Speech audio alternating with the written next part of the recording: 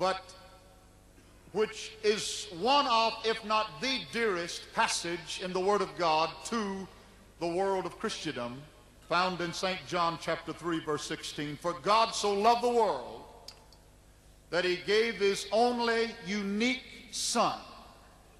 Fooled you there, Mr. Deedat. His only unique Son, that whosoever believeth in him should not perish, but have everlasting life. Subhanallah walhamdulillah wa la ilaha illallah wallahu akbar. Subhanallah walhamdulillah. And you said in 40 years you have never heard anyone explain the difference between being begotten of God and created. And I want to end your 40 years in the wilderness now. Thank you. Thank you. And to explain to you that begotten means exactly and precisely what it says. Begotten, fathered, conceived of the Holy Spirit. Jesus was indeed, as man, born of the Spirit, born of the Father, begotten, not made. And I'm so glad you made that distinction, because it is central to the Christian faith, and it actually establishes his deity. That what is begotten of God is God, and what is created of God is not God. And that is why the deity of Jesus Christ is revealed in his birth. That just as you so eloquently quoted Billy Graham saying that the Holy Spirit overshadowed the Virgin Mary, and you seem to think that someone was upset by the idea that the Father sired Jesus. Well, I am not upset by that at all. It's absolutely scriptural. Subhanallah walhamdulillah wa la ilaha illallah wallahu akbar. Subhanallah walhamdulillah wa la ilaha illallah wallahu akbar.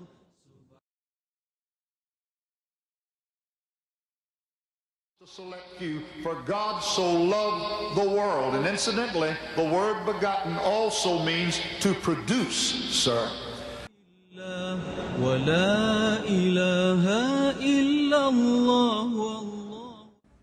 So we agree with you that Jesus was not physically begotten by some animal act.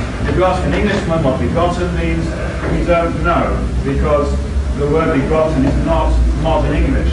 It's not a common word because it doesn't happen every day. The way Christ was conceived happened only once in all of human history. So we are both trying to say the same thing, but the language of the Bible is such that it leads to other interpretations. And this is, I'm only quoting modern catechism of the Anglican Church, the Roman Catholic Church. They say that Jesus is the only begotten Son. Begotten, not made. If you say this is not modern English, why in 1985 they have it? Why don't they change it? So, you find it in the Oxford Dictionary, the word begotten. And begotten means what it says. You see, I can call any one young man here. You stand up, please. Stand up. You mind if I call you my son? Do you mind it if I call you my son? What depends on what? You see? He's on guard. Can't you see he's on guard? You know why he's on guard? Because of that word begotten. He's thinking that I might insinuate that I begot him. He's afraid. Sit up. Any young man, you Stephen, if I call you my son, I know you won't mind it. If I call you my son. The Bible says we shouldn't call any man father. Yeah, but I'm not calling you father, I'm calling you son.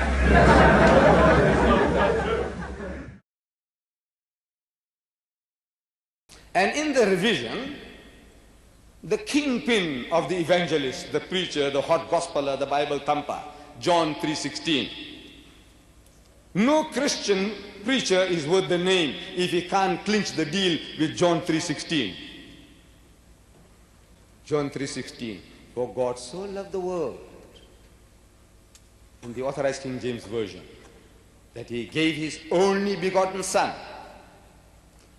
My brother Swagart changed the word begotten to unique.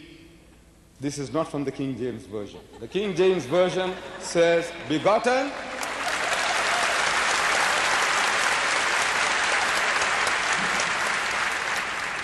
I heard Brother Swaggart on TV, or was it video, this morning. There he's speaking to a group as if it was his own church group, you know, giving some lessons on Babylon. And I think it was on that or another one. He used the word begotten this morning. And in 8 hours' time, he changed it to unique. I'm asking, are you ashamed of the word begotten? Are you ashamed of it? That Jesus is the only begotten Son? And Brother Swaggart, in one of these 30 books that I had to purchase in South Africa before coming, these are his books. More than 30 I purchased, and I went through each and every one of them. I had to. I want to know what my brother is talking about. What does he really believe in? Because generally when you speak to a Christian, every Christian happens to be unique, absolutely unique. As soon as you corner him somewhere, he says, but I don't believe in that. As soon as you corner him somewhere, he says, I don't believe in that. And every one of these 1,000 million, anyone I meet, he's unique, everyone is unique. He belongs to the Church of England, but he doesn't, believe in what the Church of England teaches. He belongs to the Roman Catholic Church, but he doesn't really believe what the Roman Catholic Church teaches. Everyone is unique. So I said, now let me see now, what does he say in black and white? And in black and white, I found that he uses this John 3:16, and in his quotation, in his book, he says begotten. Tonight, he says unique. Can you see the reason? The reason is obvious. The Muslims have been taking exception to this term. In the Holy Quran, we are told, Lam yalid wa lam yulad, that God Almighty, He does not beget and is not begotten. And there is nothing like unto Him. Walam yakul lahu kufuwan ahad. Then again, in very strong terms, the Quran condemns this idea that God begot a son, because begetting is an animal act. It belongs to the lower animal functions of sex, and we are not to attribute such a quality to God. As the Christian says in his catechism, he says, Jesus is the only begotten Son, begotten, not made. And I have been asking Christians, please explain, what are you really trying to emphasize when you say begotten, not made? What are you really trying to tell me?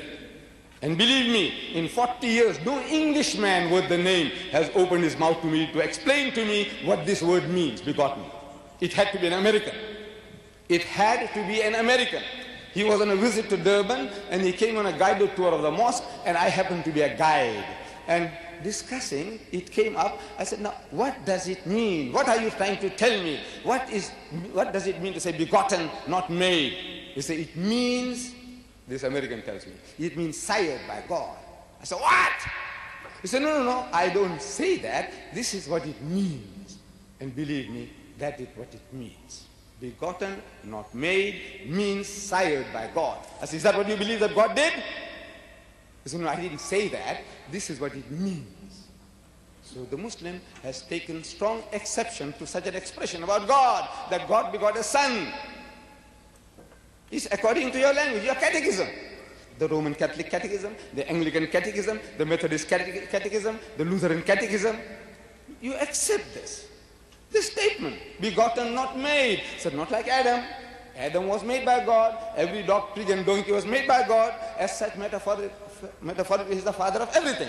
I said, no, Jesus is not like that. He's begotten, not made. I said, please explain. And no explanation.